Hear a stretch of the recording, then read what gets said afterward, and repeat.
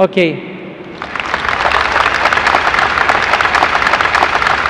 It's good to see you here, Dr. Zakir. My name is Derek, and my profession is actually a tunnel engineer. I'm sorry, Dr. Zakir, my question will be slightly not relevant to terrorism, but I just want to ask you a very brief question.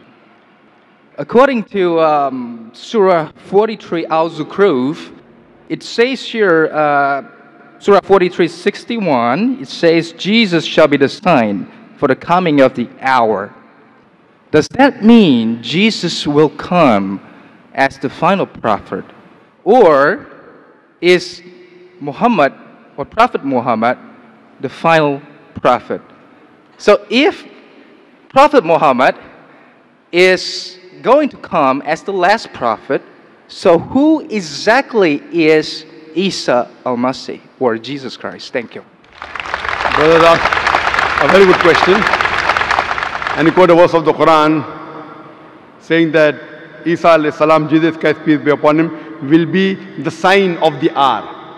So does it mean Prophet Jesus, peace be upon him, is the last prophet, or Prophet Muhammad, peace be upon him, is last prophet? What is it? Quran clearly mentions in Surah Ahzab, chapter number 33, verse number 40, Ma kana Muhammadun aba ahadim min rijalikum walakin Rasulullah wa khatamun nabiyyin wa kana Allahu bi kulli shay'in alima. That means Prophet Muhammad, peace be upon him. Muhammad is not the father of any of you men. Ma kana Muhammadun aba ahadim min rijalikum walakin Rasulullah. But he is the messenger of Allah. And he is the seal of the Prophet. Allah is all-knowing, full of knowledge. So Quran is very explicit and clear in Surah Ahzab, chapter 33, verse number 40, that Prophet Muhammad is the last and final messenger. After him, no messenger will come. But you rightly said the Quran also says that Prophet Jesus, peace be upon him, is the sign for the hour. Quran says that, and even Bible says that. Bible says in the Gospel of John that Jesus Christ, peace be upon him, will come in the second coming. Even Quran says he'll come again. Why? Jesus Christ, peace be upon him, is the only messenger amongst all the messengers of Almighty God whose followers mistook that he claimed divinity. You're a Christian, brother?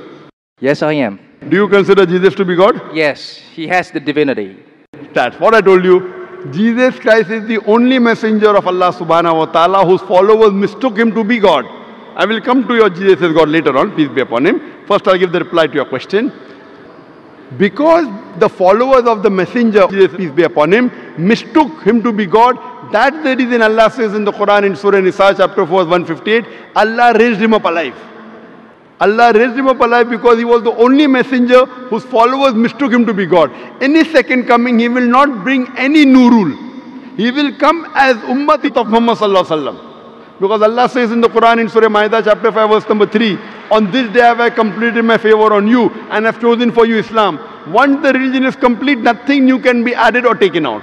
But Isa alayhi salam in his second coming will come to testify he never claimed divinity. Quran says in Surah Ma'idah chapter 5 verse number 116 that, O Allah, you be my witness. I never told them to worship me, but I worship Allah. Oh, Budullah, who's my Lord and your Lord. So in his second coming, he will come to clarify he never claimed divinity.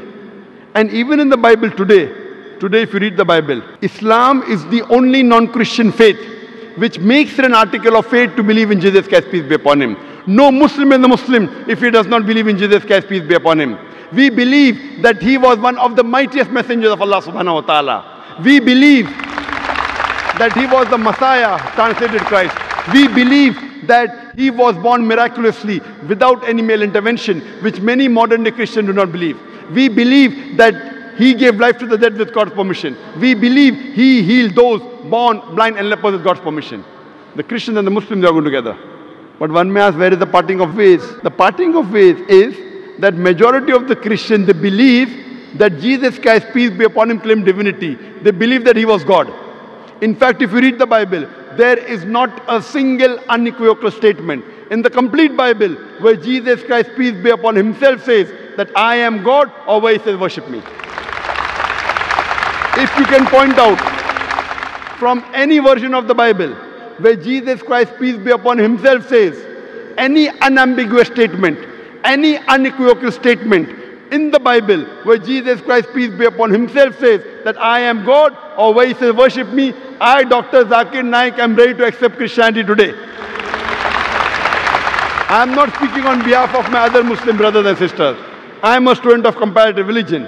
In fact, if you read the Bible, Jesus Christ, peace be upon him, himself said, it's mentioned in the Gospel of John, chapter number 14, verse number 28, Jesus Christ, peace be upon him, said, my Father is greater than I. Gospel of John, chapter number 10, verse number 29, my Father is greater than all. Gospel of Matthew, chapter number 12, verse number 28, I cast out devil with the Spirit of God. Gospel of Luke, chapter number 11, verse number 20, I with the finger of God cast out devils. Gospel of John, chapter number 5, verse number 30, I can of my own self do nothing. As I hear, I judge, and my judgment is just. For I seek not my will, but the will of my Father. Anyone who says, I seek not my will, but the will of Almighty God is a Muslim. Jesus Christ, peace be upon him, is a Muslim. He never claimed divinity. It's mentioned in the Gospel of John, chapter number 14, verse 24. Jesus Christ, peace be upon him, said that the words that you hear are not mine, but my Father's who has sent me. Mentioned in the Gospel of John, chapter number 17, verse number 3, this is life eternal, so that you may know there is one God, and Jesus Christ whom thou hast sent. It's mentioned in the book of Acts, chapter number 2, verse number 22. Ye men of Israel, listen to this. Jesus of Nazareth, a man approved of God amongst you, by wonders and miracles and signs, which God did by him, and you are witness to it. A man approved of God amongst you, by wonders and miracles and signs, which God did by him, and you are witness to it. So if you read the Bible, we understand that same thing what the Quran says. Jesus Christ, peace be upon him, was a messenger of God. He was not God. He never claimed divinity. So if you read the Bible, this is the teaching of the church. To understand Christianity, don't look at the Christians, read the Bible. To understand Islam, don't look at the Muslims, read the Quran and the authentic Hadith. That's the reason Jesus Christ, peace be upon him, Almighty God raised him up alive, so that he will tell people like you and people who claim he was God. He will come in his second coming to clarify his name. He will be the ummati of Muhammad sallallahu alaihi wasallam. He will believe in the same teachings of Prophet Muhammad sallallahu alaihi wasallam. And he will testify, he never claimed divinity, but said, Ubudullah, worship Allah, my Lord and your Lord. Hope that answers the question. How Islam define love, and what is love?